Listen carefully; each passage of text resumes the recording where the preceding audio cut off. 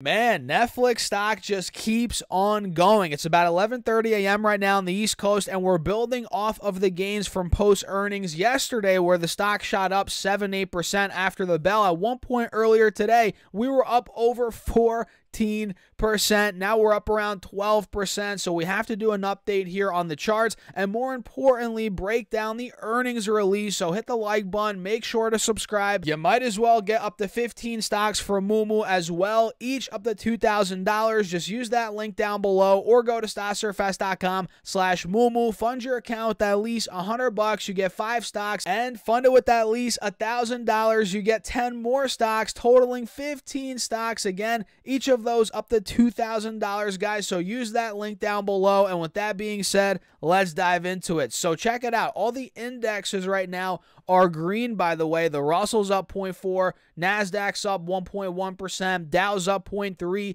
and we have the S&P up 0.6%. So we're nice, looking good, looking nice and green throughout the board today. As again, Netflix is up almost 12% on the day, and it's crazy to think it was at $4.90 at close yesterday, and we hit almost $5.65 earlier in the day. For a company like Netflix, guys, to go up $70 per share in a day, that is insane, guys. This is not a small company we're talking about. This is Netflix, for Pete's sake. So let's break down the charts very quickly. I don't want to spend too much time on the charts because I do want to go into the actual earnings release. But you guys can see here, we're trading at a fresh high on the 4-hour chart, breaking out above the moving averages. We have the ascending triangle that we called out a couple of videos ago. Not to toot my own horn, but that's also playing out.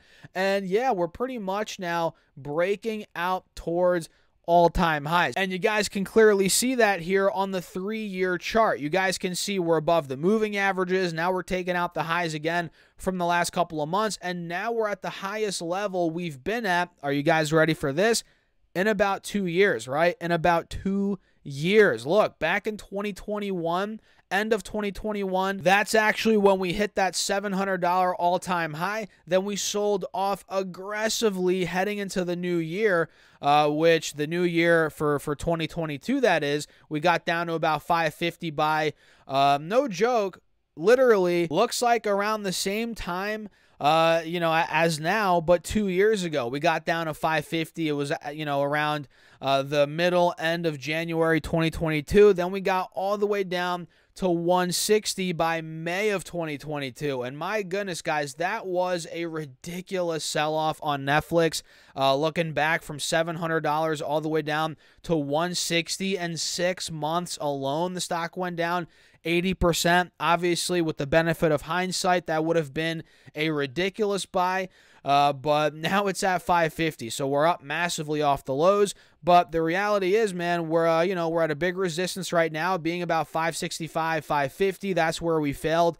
And it looks like the beginning of 2021, so 3 years ago we failed there, then we broke out to 700. So we're testing that point again right here. Let's see if we can break out of there and maybe start making a move towards 600, maybe $600 plus, which then could take us, of course, to those all-time highs. So I don't want to spend too much time here on the charts, but realize, guys, we're breaking out. We're approaching the highs from 3 years ago, and we are a little bit overbought, so keep that in mind. I'm personally not FOMOing into this, but I'm still watching it here either way, as, again, there's clearly a lot of momentum. So let me come over here to this earnings release from Netflix, which it's about 20 pages long, I think, or maybe even more. So we're not going to get through everything in this video.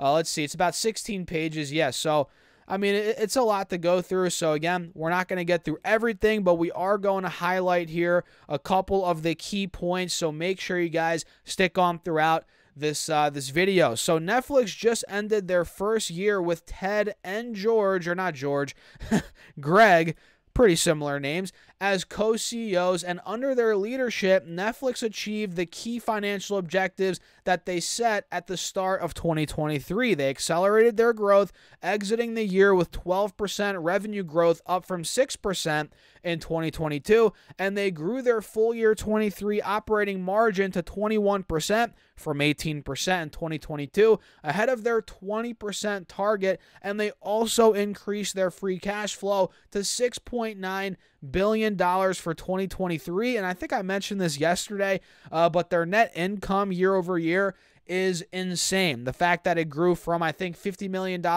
last year in the same quarter to $950 million. Unbelievable. I'm pretty sure those were the numbers. But yeah, net income has grown. They increased their cash flow. They're growing on revenue pretty nicely. Again, 12% year over year. And if we come down a little bit more, you guys can see that 12.5% actually. Don't forget that 0.5%. You can see that 12.5% revenue growth here. If I zoom in a little bit, you can see it even better, 12.5%.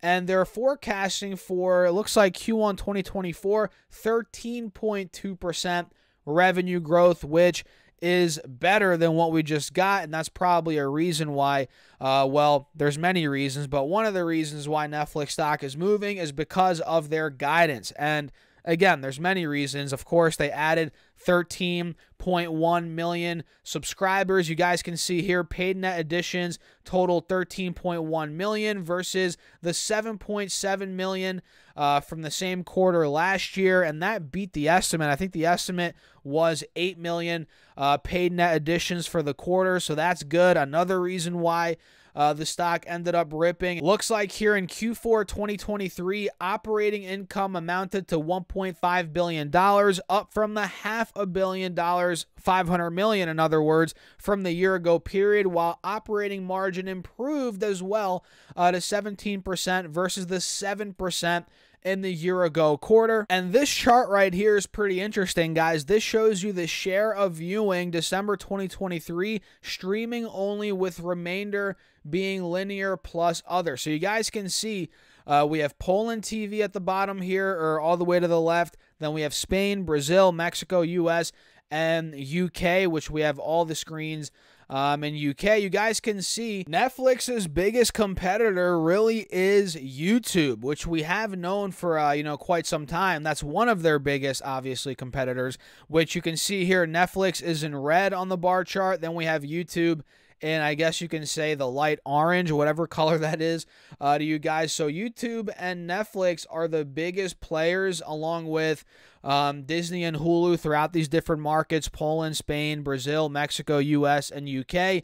And if we come down here a little bit more, this shows you content and engagement, despite a lot of competition for people's time, which at the end of the day, that's what they're doing. Netflix, YouTube, all these other competitors, they're competing for people's time. Netflix continues to improve their service and drive many times more viewing than any other competitor, other than, of course, YouTube. You guys can see here, according to Nielsen, in the US in 2023, Netflix had the #1 original TV series 48 out of 52 weeks versus 49 out of 52 weeks in 2022. So that goes to show the pure and sheer dominance that Netflix has. Let me say that one more time. According to Nielsen, in the US in 2023, Netflix had the #1 original TV series 48 out of 52 weeks, and the original film 41 out of 52 weeks, a significant increase on 2022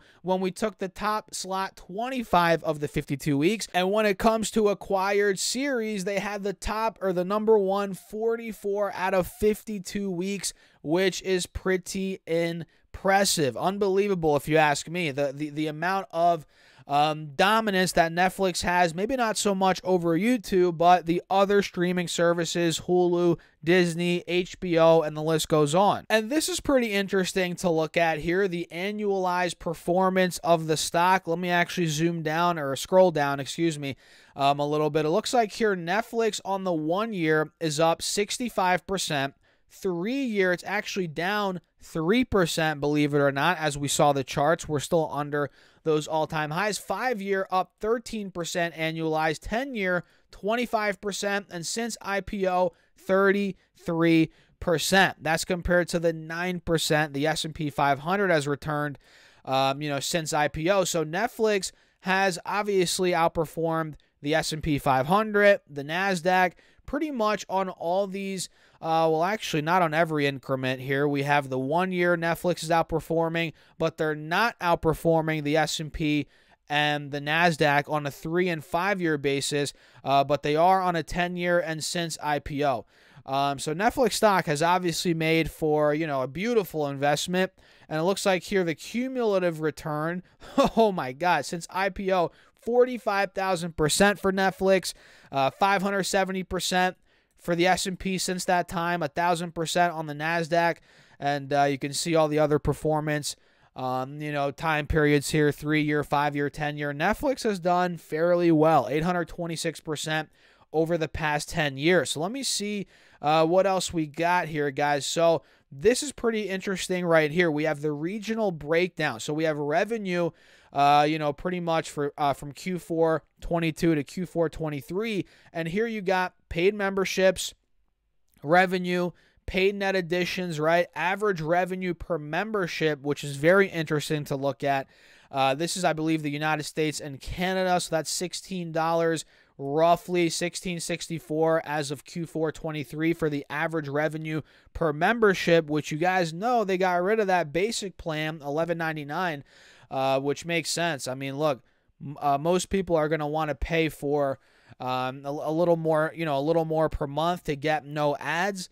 And you can see here the average revenue per membership is more than $11.99. It's $16, $17. So people are willing to pay a little bit more. And let's be honest, they're going to be paying even more because the the membership costs are going to go up over time. But you can see here in the EMEA region, the average revenue per membership about $10. We have the LATAM region right around, Latin America right around $8.60 per membership. And we have, let's see, APAC here, average revenue per user or per membership, $7.31. So let's see, anything else here worth talking about, guys? Looks like we have a bunch of financials here from the consolidated statement of operations, the balance sheets, and so forth.